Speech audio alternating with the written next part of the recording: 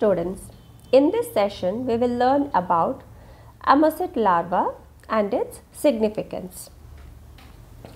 Ammocoete is a larva of Petromyzon.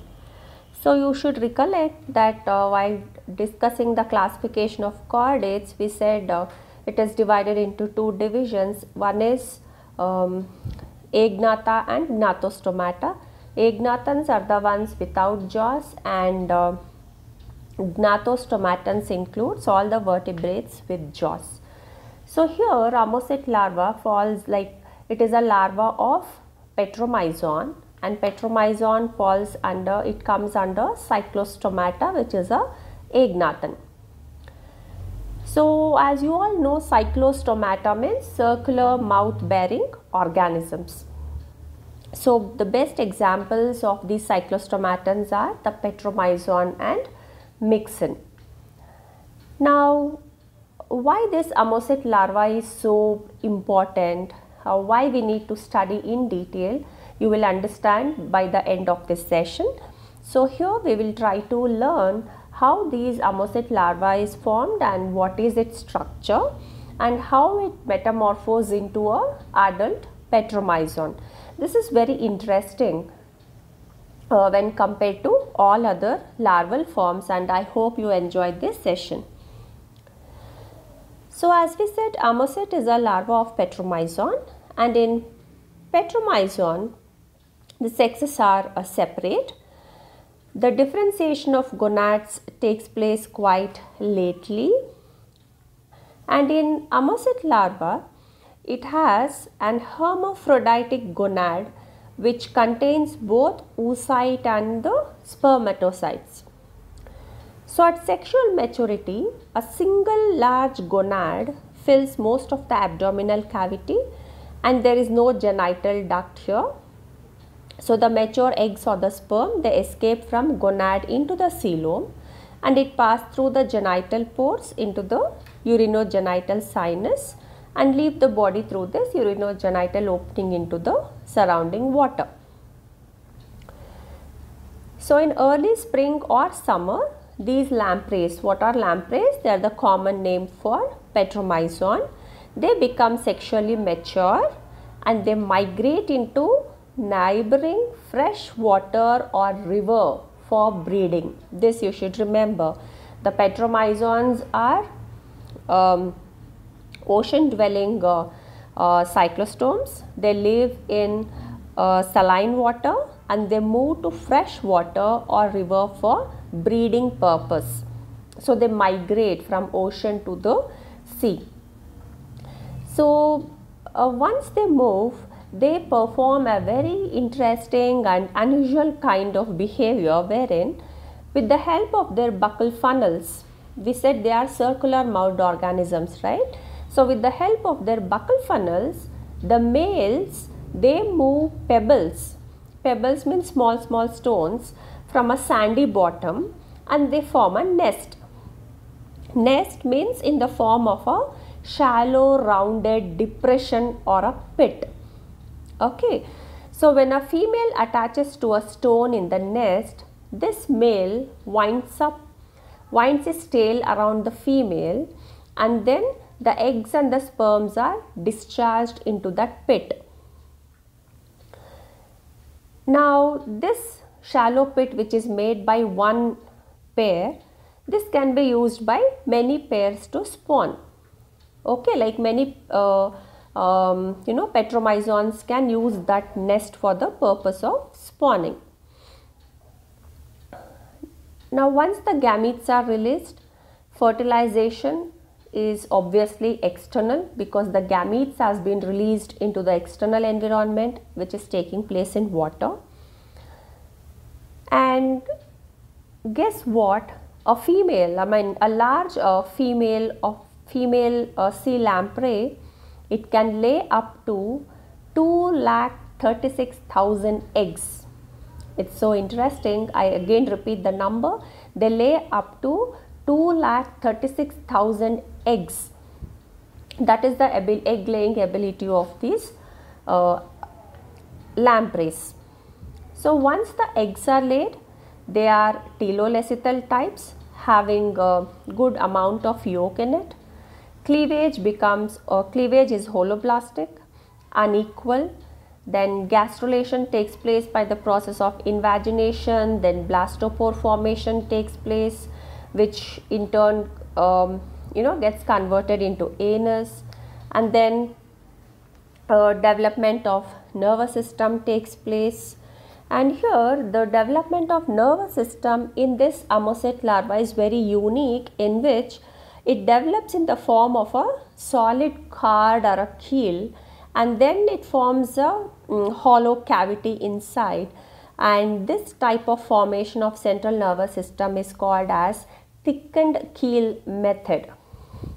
Okay, this is one more unique feature of this Ammocoete larva, or in lampreys. Now let us learn the structure of, with this introduction, let us focus on the structure of Ammocoete larva, how it looks like or what are its features, and followed by how it metamorphosizes into an adult, its process of metamorphosis, and what is the significance of this Ammocoete larva. Now when you look at the structure of an Ammocoete larva, here we said fertilization is external, and once the fertilization occurs, the eggs will hatch in about 3 weeks.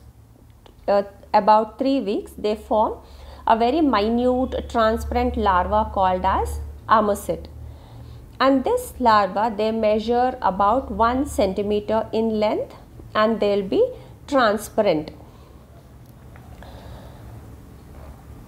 Earlier, this larva, when they hatch, they were so different from their parents. Like if you know, these petromyzons are parasitic forms. They go and attach to the base of the larger fish with the help of their suctorial mouth, and they lead a parasitic life.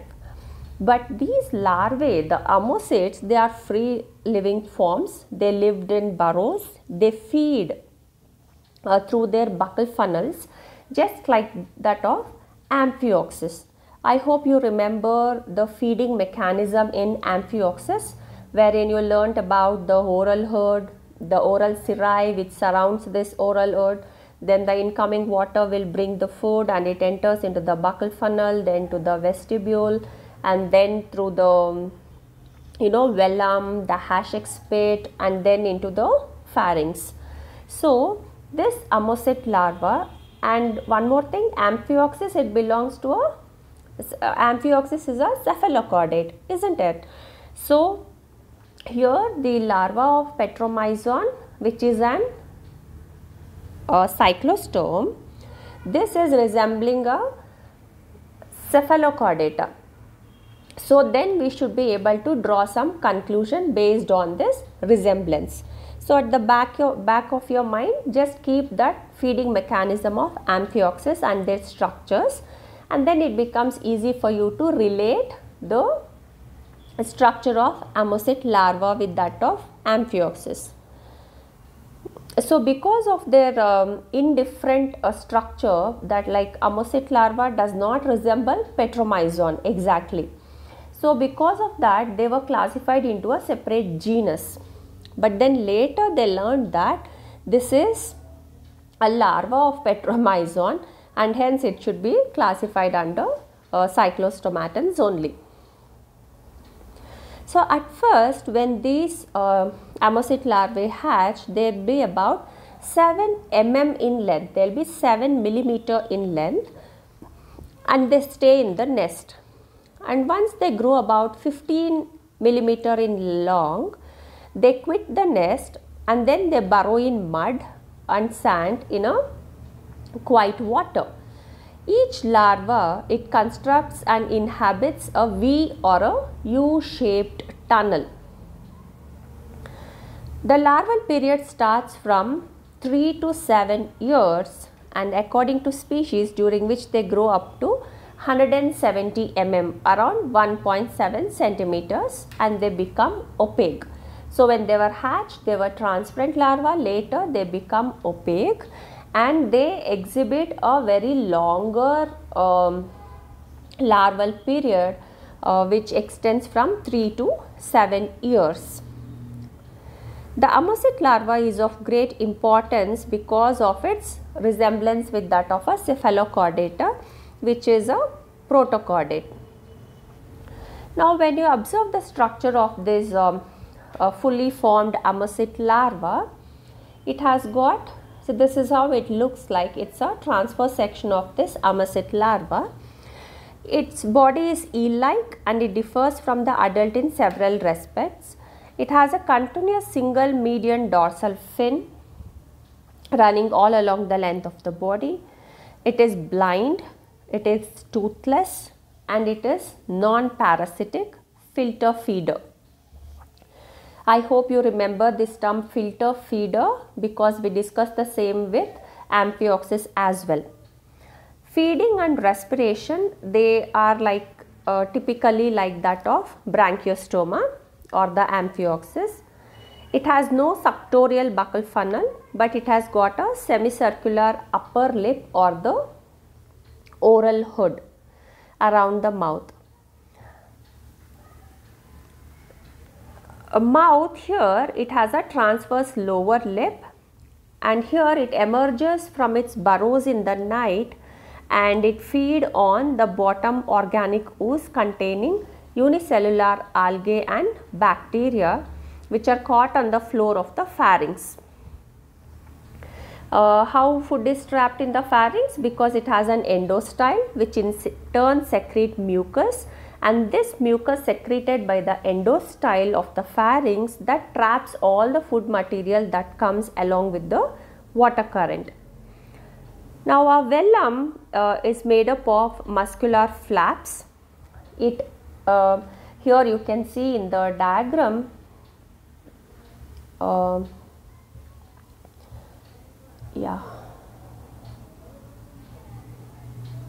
here you can see vellum, which is like a muscular flaps which in turn controls the movement of water.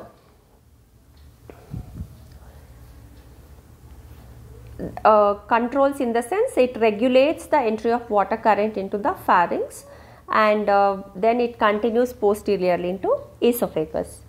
There are 7 pairs of gill pouches are present, each with a internal gill slit. You can count the number of pharyngeal gill bars here, which amounts to 7, and each one contains an external gill slit which opens into the exterior. The branchial basket supporting the pharyngeal wall alternately expands and contracts, which in turn helps to draw the water through the mouth into the pharynx and pumping out through the external gill slits. Thus, water circulation here is completely by muscular activity. Whereas in case of Amphioxus or Branchiostoma, if you remember, their cilia played a very important role in moving of the food particles of water all along the length of the alimentary canal.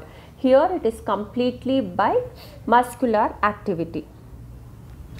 Now, this is explained on the basis as an evolutionary development for engulfing larger pieces of food. Whereas in Amphioxus we said it prevents the oral cirri, they get tangled and form a sieve-like structure, thus preventing the entry of larger particles. Here, because of this muscular action, it can afford to take in larger particles of food also. Then in addition to this, liver, bile duct, gallbladder and protonephros are present in Ammocoete larva. Pericardial cavity enclosing heart, it connects with the coelom, and then paired eyes remain hidden under the skin and muscles, and hence we said this larva is blind, and it has got an unpaired median pineal eye which is well developed, but hypophacial and nasal sacs are poorly developed in case of Ammocoete larva. So all these points we have said already. Now this describes the structure of an ammocoete larva. Now let us understand what are the changes that it undergoes during the process of metamorphosis. Like once this larva takes the path of converting it into an adult, what are the changes that takes place? The main changes are, we said that this exhibits a prolonged larval life of about 3 to 7 years, and in these 7 years this ammocoetes undergo several changes in order to metamorphose into a adult form. The first one includes the oral hood get replaced by a suctorial buccal funnel with strong and sharp teeth, tongue and rounded mouth and complex musculature, and all these structures help them to lead a parasitic life. Endostyle changes into a thyroid gland below the pharynx. Velum becomes reduced to guard the opening of respiratory pharynx only. Then esophagus separates from the respiratory pharynx, which becomes like a blind sac. Gallbladder and bile duct, they disappear because there will be change in the feeding habit of this ammocoete larva. Gills develop into gill pouches. The pronephros get replaced by a mesonephros. Paired eyes become uncovered and functional. So an adult petromyzon is not blind, it's only the larva that is blind. So that gets uncovered and becomes functional. Single median nostril shifts to the top of head, and then nasohypophyseal sac grows backwards. The nasal sac becomes folded internally, and continuous dorsal fin becomes divided into two. Pericardial cavity becomes completely cut off from the coelom, and the spinal cord becomes dorsoventrally flattened. The skin color changes from yellow brown to mottled greenish brown. So after all these changes, after metamorphosis, the young lampreys swim down to the sea, where they remain for 3 or 4 years. Now where did all these changes occur? All these changes occurred in the river. So once they exhibit all these changes and when they become an adult, they want to go back to their parental habitat, wherein they swim back to the sea, and in the sea they remain for 3 to 4 years before they before reaching maturity. When they once again migrate, once they are matured, once they attain maturity, again they move from oceans to fresh water for the purpose of spawning, and once these spawn, they die. Okay, so gonads become mature at the time when adults return to river for spawning, and maybe because of the long journey that it undertakes without any feeding, once they spawn, they may not have enough of energy to go back to their parental to their original habitat. But there are few instances which says few of them migrate back and most of them die once they spawn. So this is how the metamorphosis occurs in ammocoete larva. Now what is the significance of this ammocoete larva? As we discussed, this ammocoete larva, it exhibits striking resemblance with that of branchiostoma, which is a cephalochordate. So because of this, it shows that it's a very primitive and it gives a generalized vertebrate structure. Okay, so since it gives us an idea as to how a vertebrate structure look like, and because of this resemblance, it also acts as a connecting link between Amphioxus, which is a cephalochordate, and cyclostomes.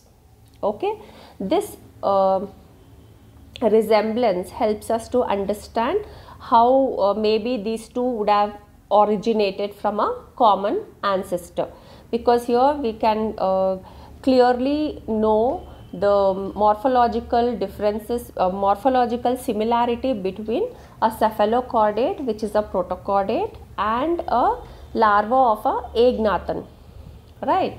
So this resemblance tells us that these two could have originated from a common ancestor.